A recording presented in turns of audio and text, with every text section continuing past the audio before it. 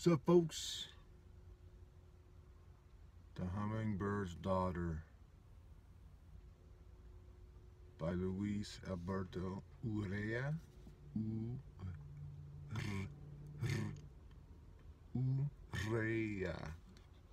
It's hard to get those double R's when there's no consonant. The Hummingbird's Daughter.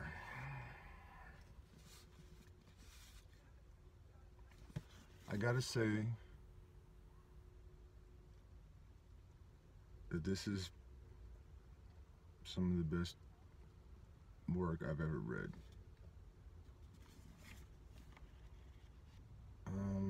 It's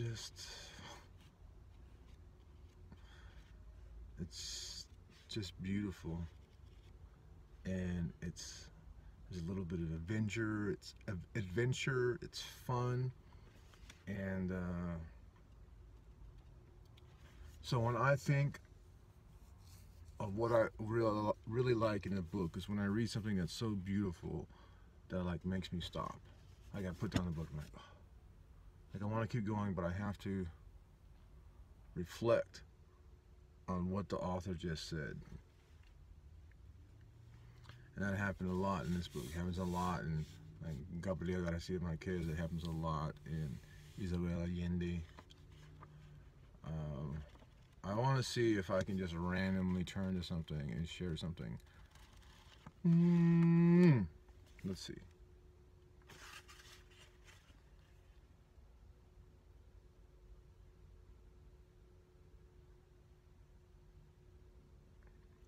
Segundo lent Buenaventura 50 pesos. Segundo had also given the boy a swayback horse that was destined for the rendering plant, or a job of herding cows and mules or horses to far Sonora. Your pistol is a piece of shit, Segundo told him. I will buy a new one. You would have to work for a whole year to pay me back my 50 pesos and also buy a new gun. Segundo told him. I will work. And what will you do until you earn your money to buy a good gun? If my pistol does not shoot, I will beat him over the head with it. The whole book is that. It's funny and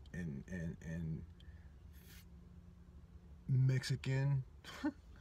It's old Mexico, so there's vaqueros and pistoleros and Indians, and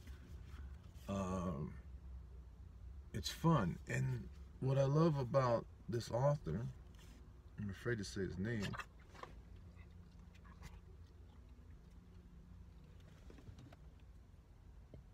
do not throw up in the van, stupid.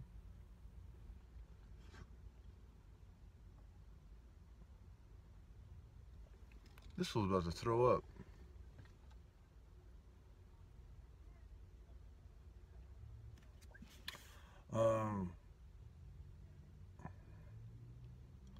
Out of all the magical realism, now if this is magical realism, out of all the magical realism stories I've read, only one takes place in Mexico. Laura Esquivel's Como Agua para Chocolate, like water for chocolate, takes place in Mexico. All the rest are in different places in Latin America.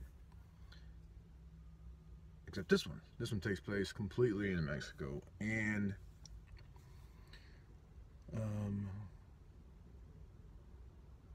it's weird to read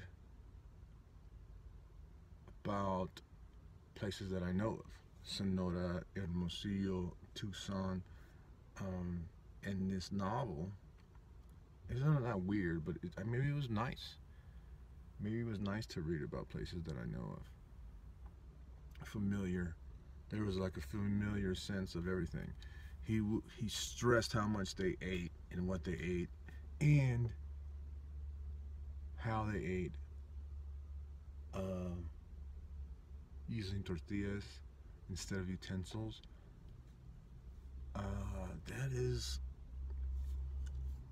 That's how I grew up eating food, and then we'll get kind of yelled at because I ate so many tortillas. Also, he uses words that I haven't thought of or heard of in a long time. Um, Words that my grandmother used to say, or that I haven't heard since I was a child. Caca, for one. Like, I mean, I say it to him, but it's weird to hear it from somebody else. Fundio. I haven't heard that word, and I don't know how long since my grandmother. In here, somebody comes for a healing, and he says, "Should I show you my fundio?"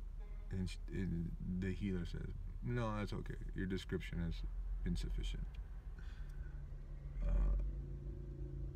And what was the other word?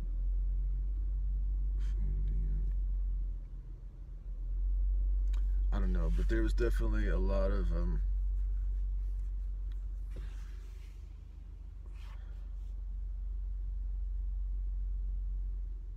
Spanish curse words used, or Spanish slang and Mexican slang. I think it would be more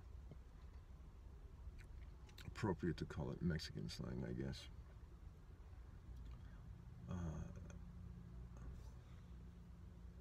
And they use the word. Well, he says no mames once in the book, and he uses the word buey, B-U-E-Y, instead of way, G-U-E-Y. So I'm confused about that. Maybe somebody will explain it to me. Other than that, this is a beautiful, well-written, lovely, I don't know whatever words I could use. All of them. All the good words. This book is it. It's inspiring to me. I need to read. I want to read more books like this. I love it. Right now, I'm writing. I stopped writing one of my magical realism book. I stopped writing it. The stories, the content wasn't coming to me. But I need to keep filling my head with stuff like this, and I'm sure that it will. But I think that's it. I was gonna take notes, but Hummingbird's Daughter. I mean, it's a big book. Oh, another fun fact. This is a novel. In case you're wondering, the lead character's name is Urrea, and the author's name is Urrea, and it's 2 R's. It took him 20 years to write this book. Like, I wanted to compare myself, like, I could never write this, but the reason I could never write this is I could never take 20 years to write a book, a novel. This is based on real events, a relative of the author. So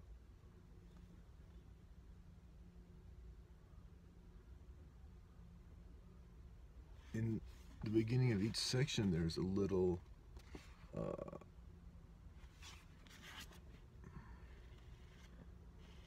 forget, a clip of a writing, and it talks about the main character, and like, oh, I have been reading. I heard something else where characters in a book are quoted in the beginning of a section or beginning of a chapter to, I don't know. And I say, oh, it's kind of interesting. Come to find out, these are real excerpts from literature, books, or newspaper clippings. The Hummingbird's Daughter existed and was written about, and so he puts real life clips and excerpts in those. And so when you read them, you're like, this doesn't make sense. But at the end, he tells you, if you read the author's note or whatever,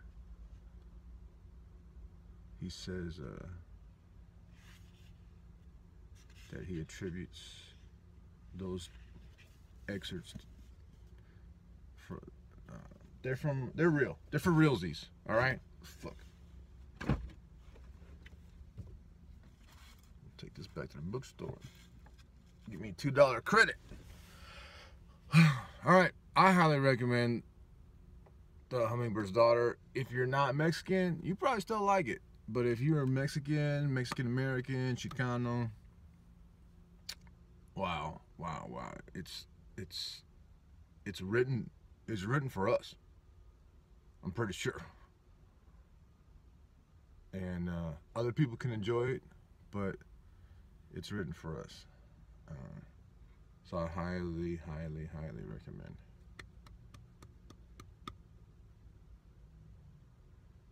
And I just want to eat a big plate of chorizo con huevo and beans, and with nothing but tortillas.